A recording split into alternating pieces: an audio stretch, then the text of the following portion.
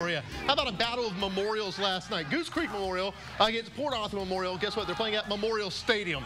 4th and short, make that a touchdown. Braden Cheney taking it in from 15 yards. Extra points no good, though. It's a 6-0 lead for Titan Tempo. Then Kason Williams going to pick up the tempo, busting it to the outside, using his stiff arm. He's going to stay on his feet, and he's got himself a first down. Second quarter action now. Williams going to take it in, breaking his way through that line.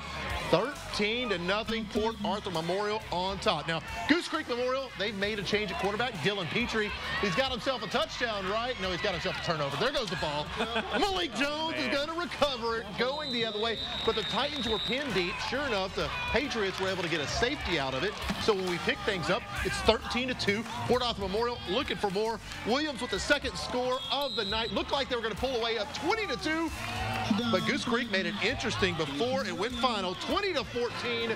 Port Arthur Memorial has won back-to-back games in district. They'll take on New Caney next week.